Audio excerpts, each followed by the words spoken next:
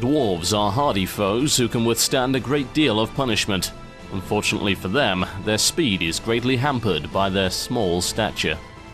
Ladies and gentlemen, welcome to Let's Play Shining Force 3. My name is TotalBiscuit and this is Battle 8, the switching point. Welcome to Shining Force 3's first gimmick battle. That is a train. Sort of. Not particularly a good train, but yeah, the Saturn's 3D rendering capabilities are not best demonstrated by some of the models in the sort of 2.5D isometric battle view that we've got going on here, but never mind. Now, these are the 5 refugees you saw in the thread, in the little plot element, and they are running away from the Estonian border guards, who are right over there. Each of these refugees has a different movement speed. They cannot defend themselves at all. Now, unlike most modern video games, this game does not have any qualms whatsoever in the killing of children. Indeed, if the guards catch these guys, they will kill them all. They will slaughter the entire family, even the little girl at the back included. Isn't she cute? Well, if we don't do something about it, she's going to be little more than a bloodstain on the floor. Very unpleasant. So if you want some motivation, well, there it is. Now, pulling this off is incredibly tricky. I cannot count the amount of time in previous playthroughs I've actually screwed this up. It's unbelievably hard to do properly, and indeed, even if you do execute it properly, sometimes things go wrong, just because the game is not entirely predictable. Now, you'll see these soldiers around here, they're going to be moving forward. They move faster than all of the refugees, and to make it worse, the refugees move at different speeds. So you have to make sure that they all get moved to exactly the right place at the right time. So what they're going to need to do is cross the railway, and if they can get across the railway line, then the train can come alongside them and actually block off the entrance to the guards so that they can't come over and pursue them. It's tricky. And even then, once they're in the middle, they're not safe. Because, of course, once the train's moved out of the way, well, the guards can come over anyway. There's a bunch of guards in the middle, and, of course, there's a whole load of enemy units over there as well. So we're going to move these forward, and I'm going to be cutting out a lot of the irrelevant stuff. So just be prepared for that. We're focusing mainly on the rescue of the refugees, and then we'll finish off everybody towards the end. Again, got to be very careful with the positioning here, because if you don't, you see that, you should be able to see there the break in the fence. We need to get everyone up to there so that they can cross, and I believe they need to cross by the end of turn 3, or I think the start of turn 4. The only way they're going to be able to do that is if we move Dantes over to that little red lever over there. He's got to cross and pull that red lever by the start of turn 3. Because if he doesn't, then the train coming the other way is going to be moving at high speed, and it's going to block off our escape. If we switch the switching point, the train coming from the west to the east is forced to slow down because it has to go around that brown-coloured siding there, which gives us enough time to get the refugees over the railway track. Tricky, to say the least. Execution is key here. Dantes is the only one that can do it in time. And the worst thing about having Dantes do this is that there's actually an enemy in the way that you can see there. However, we are exploiting the AI here. Remember how I said the AI would generally go for a vulnerable target if it had the opportunity? Well, in this case, it has the opportunity. And instead of going for Dantes and blocking the way, which would have actually caused Dantes to be unable to cross the track in time, he went for Slate instead. So yes, we're using him as a little bit of a sacrificial lamb there, and it works relatively well. In the meantime, the rest of our force is going to flank around the side and deal with these one at a time. There's a couple of nice hidden items in this level as well, so we're going to be keeping an eye out for those. And indeed, I believe there's actually one here, if I remember correctly. Yes, there's a healing drop hidden in the tree. Don't ask me why. Now, O'Bright actually comes into his own in this battle somewhat, mainly because there's so many Estonian soldiers that he can actually do a reasonable amount of damage to. He's going to be chasing up Julian, and he's going to be chasing up Dantes. Every time you hear that train noise, the trains actually move a little bit. They take so long to do it that I've cut them out of the video, but you can clearly see where the train is now. And we have to get across with Dantes to flip that switch next turn, which shouldn't be a problem. Now, what I'm more worried about is making sure that we get everyone positioned correctly here so that they can cross. They're not going to be able to cross next turn. We can't get everyone across that way. It's not good enough. Now, you'll notice that Benetram actually mentioned at the start that we don't want to stop on the tracks. That's a game mechanic restriction. You cannot stop on the tracks at all. It won't let you stay there. So you have to be able to cross it clear in one turn. which is tricky, because again, all of the different refugees have different movement speeds. So we've got to position them all to get them all across in one turn.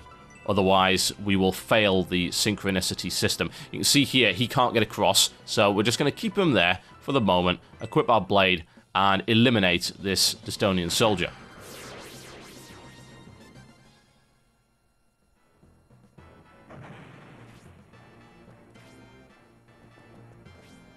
Now, the Estonian soldiers are going to continue to chase. They will move up to their maximum movement speed. They are very close. They will continue to be very close, and you have no margin for error here at all. The smaller civilians, you know, the kids and the weaker ones, will die in one hit. There's a tougher one, who I assume is the father of the family, who can take one hit before he goes over. So he can actually take one of the hits. But everyone else will die instantly. Now, sometimes some people actually have him towards the back to absorb a hit, but if you execute it correctly, there's no reason for any of them to be hit whatsoever. In the meantime, we're going to take an opportunity to get a few quick kills up here and move our force into position to eliminate the enemy commander, who, like many of the fights as we're discovering now, if you knock out the commander, you win the fight.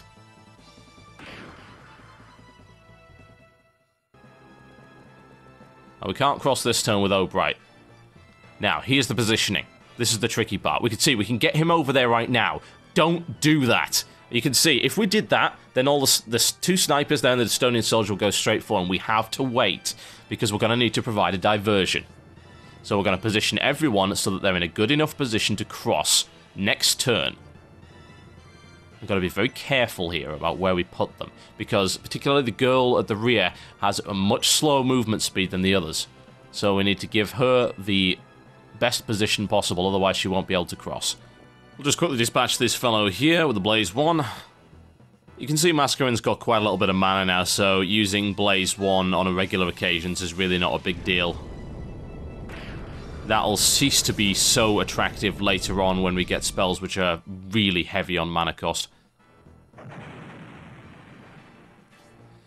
Okay, time to position the little girl just so that we can get over there. Now, they're all ready to cross next turn, but we're going to have to hope that charging Dantes forward at maximum speed is going to draw the ire of those three units, because if they don't, well, we've got a lot of dead civilians on our hands. Not too pleasant at all.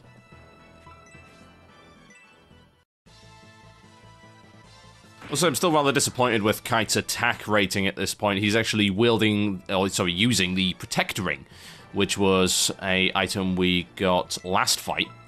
It's not a bad item by any stretch of the imagination. It allows him to use a heal spell by using the item itself, so he can be a tank even more so than he already is. Okay, we can get Slate across here.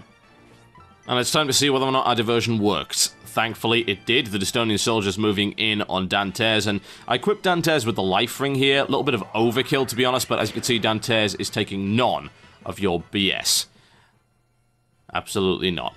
Now, the Estonian soldiers are going to keep chasing. We should be able to get across without too much of an issue. And right now, I'd like to show you a little bit more information about this particular sync point.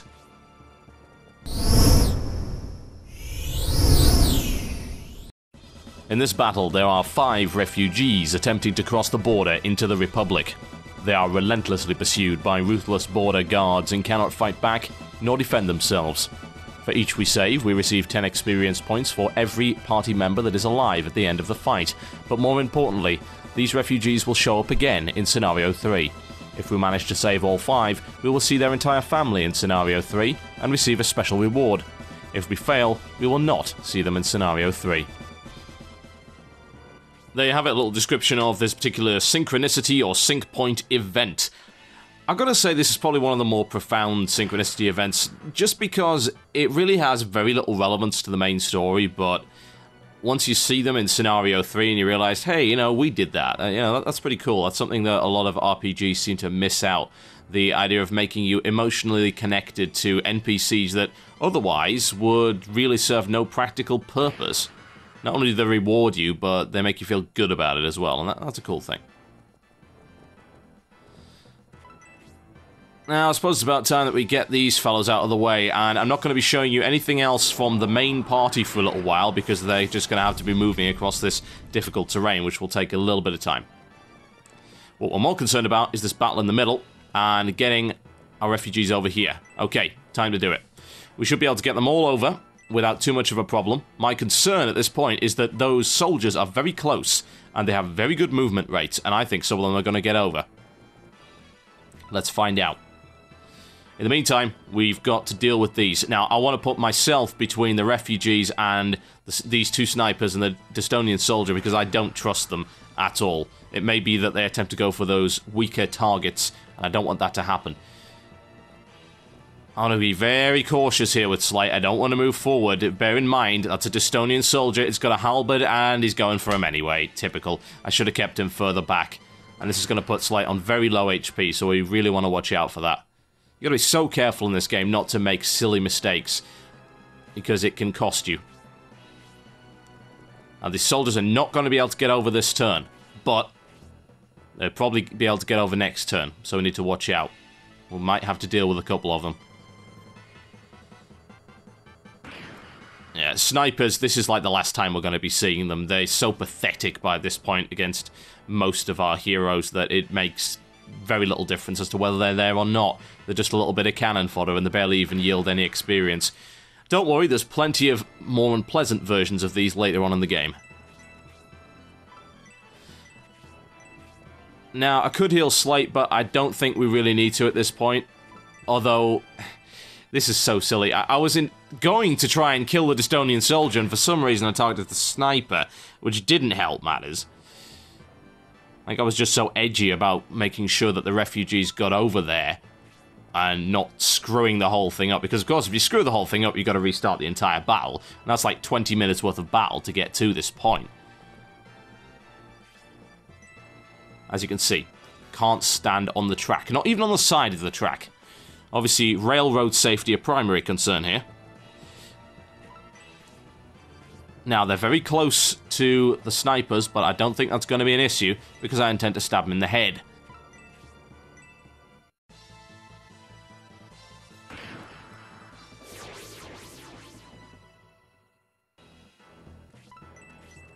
I better get him healed up. let me put it that way.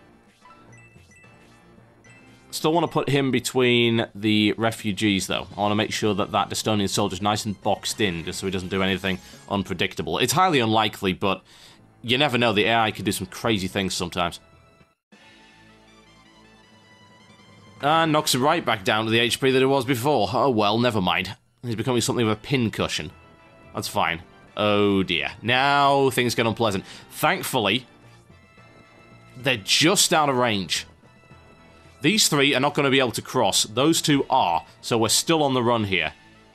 The refugees are nowhere near safe, and we've got to make sure that we stop the Destonian soldiers from intercepting them. And they will catch them next turn. There's not a question about it. So we have to act. However, more important than that, time to showcase some stellar voice acting.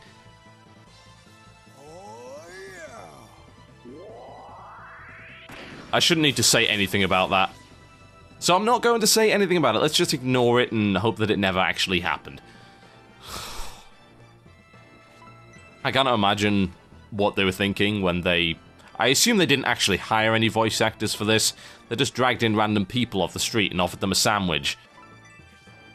To be honest, if offered a sandwich, I'd have still done a better job than that. Roll on scenario 2. Okay, time to block the way. I'm not letting those Destonian soldiers get anywhere near. I'm gonna make sure that they have their attention.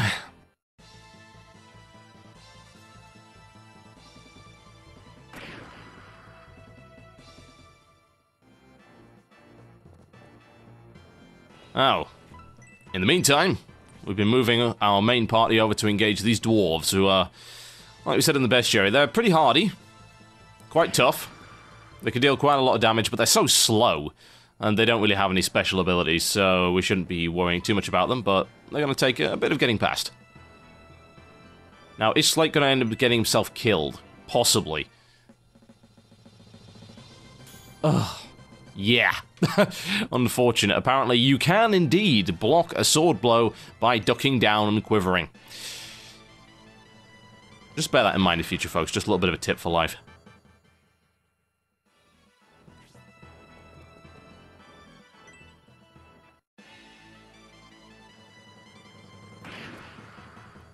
Now, people might claim, of course, that the life ring is imbalanced at this stage of the game, and I must agree, it is absolutely ridiculous at this stage of the game.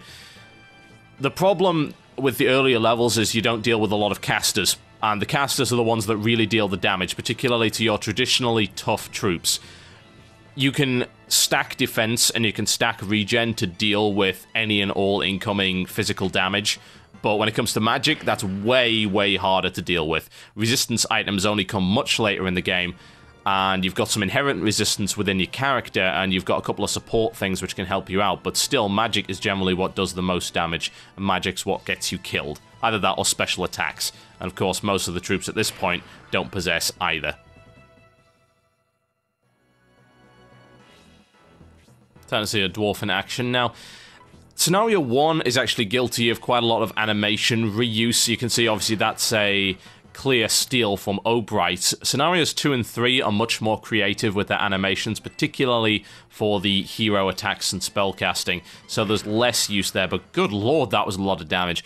I think what we always forget, because Hayward's been so effective up until now, is that he's also made of paper, so we really have to keep him away from that. We don't want that happening.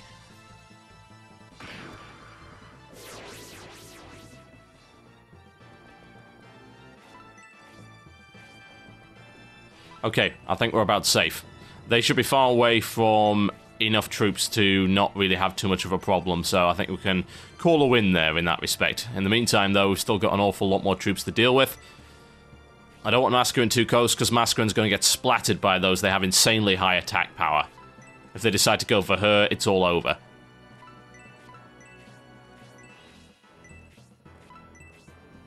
In the meantime, it's time to shoot a few more fish and barrels. Don't worry, there will come a time where Dantes can't kill absolutely everything on its own. Although that time's not going to be coming for a little while. In fact, actually, I remember in some of my playthroughs that Dantes got killed quite a lot because I got so overconfident with him. Started charging him into casters, and then the casters just turned around and said, yeah, okay, you got barely any magic resistance here, eat this spell. And he'd just go down like a sack of potatoes. We better keep Hayward alive. It's probably for the best.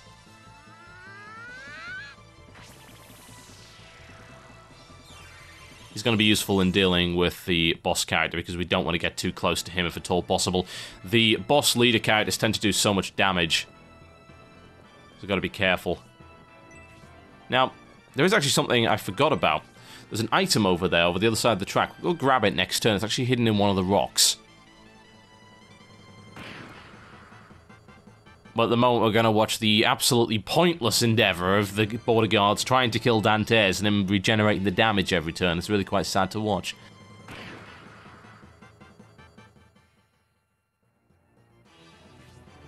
Yep, and they are stuck. That train's going to take many, many turns to actually get past. Indeed, I'm not even sure if it does. I think it just stays there now. So that really is it. They're stuck across there. They're no more threat.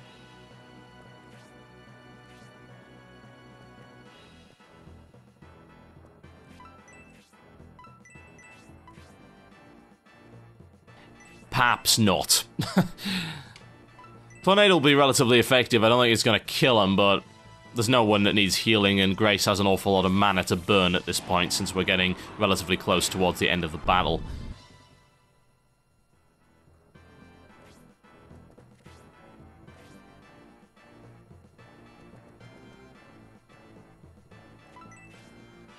Now, he gets an attack bonus because he's standing next to Kite, so how much is he going to do? Well, a relatively reasonable amount.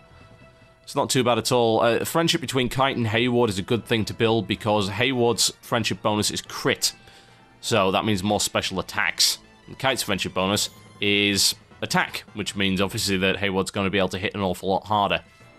Helps with his scaling later on.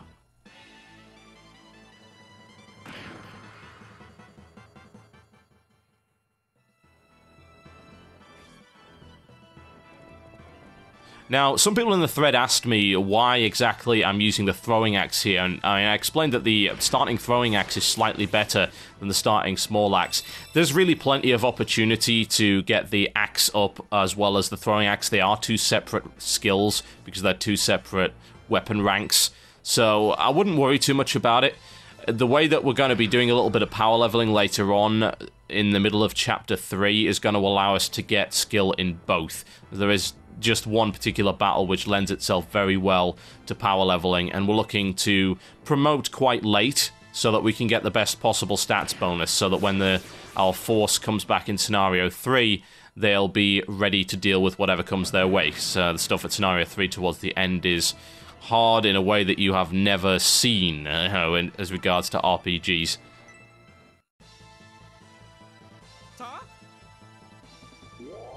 Yes, thanks for that. There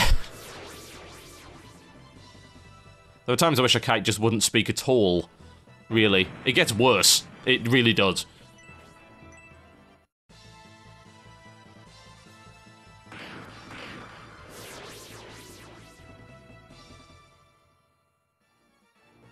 Okay, dwarves finally dispatched. Let's go grab that item. Now, there's an item over here called the Gale Ring, if I remember correctly. And I think it's in that rock over there. Yes, it is. This gives you defense, and it gives you agility. And hey, look! It's a bit of a plot element.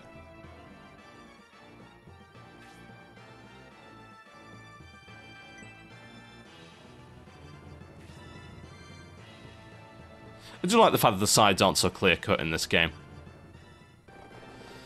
Well, we've got a lone sniper to deal with, and then we're going to be moving on towards the elimination of... What is with this? I mean, come on! We've had maybe 2 blocks in the entire game over 7 battles, and then we're getting blocks left, right, and center this one. I think it's about time to engage. We want the commander beating on Kite. Kite's the one that can take the damage. Unfortunately, you can't really dish it out, but I think we can probably kill him off in 2 turns or so, assuming we can get our allies close enough. And hey, look, a large mithril. How convenient. I don't know how the game actually expects you to find most of this stuff if you didn't already know it was there, but again, like Japanese RPGs, there are so many things hidden just because I guess Japanese RPG players tend to get a little bit OCD about things. And there's the Gale Ring, quite effective. Again, yet another spelling error or just, grammatical mistranslation or whatever. I don't know what it is, but it's getting agility and speed mixed up. When it says speed, it means agility, which is a way less useful stat than speed, I must say. It's also way more common. Alright, see how much damage we can do here. Quite a nice amount. And the commander does have an awful lot of HP and very good defense. The Kite should be able to, hopefully, keep most of these enemies away from the rest of our party, because everyone else we've got there is really quite squishy in comparison. Kite's going to be the one taking all the hits, and everyone else is just going to be cowering behind him, hoping not to get beaten up by the nasty men. Relatively effective strategy, but it doesn't always work, so we've got to watch out. Just a quick reminder, I'm skipping the train movements, and I'm now skipping the refugees. We don't need to see them anymore, so let's end this. That's probably not the best place to put her, come to think of it. There's an Imperial Mage back there with Blaze 2. I don't think we want to get incinerated, so let's try and split them up just a little bit. I'm going to use Blaze 2 here just because it does a couple of points more damage, and we're going to finish him before we run out of mana anyway, so might as well use the most effective spell we've got. It's down to 13. It's almost dead. This shouldn't be a problem at all. Or will it? And now it starts to get a little bit messy. I actually realized about turn down lines, like, oh dear, I've just let them get hit by an obscene amount of damage. I'm more concerned about Hayward now, sitting on 3 HP. Kite's not going to die, but Hayward, on the other hand, well, he is hoping that we can just wait and hope that all the other enemies are going to jump on Kite. There's only one more space that they could possibly stand. Let's see. Well, the commander's at least going for Kite, and only dealing with about 3 damage, so Kite's safe. There's one space next to him that the enemy could go. The question is, will they? And will Kite be able to finish? Are we going to get a crit? Are we? No, we're not. Even with the crit bonus, no crit. He's got 5 HP left.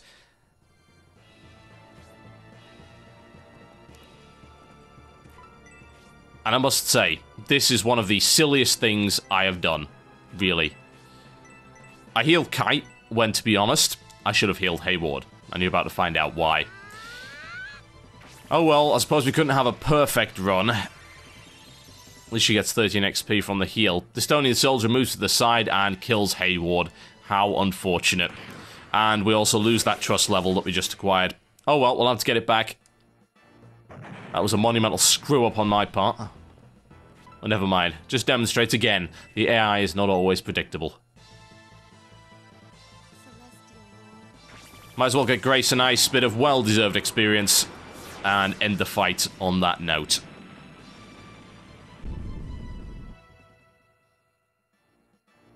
Because we've managed to beat this encounter and save all of the refugees, everyone who is currently alive, so that's everyone except for Hayward, gains 50 experience. My name has been TotalBiscuit, this has been Battle 8, and Let's Play Shining Force 3. I will see you next time.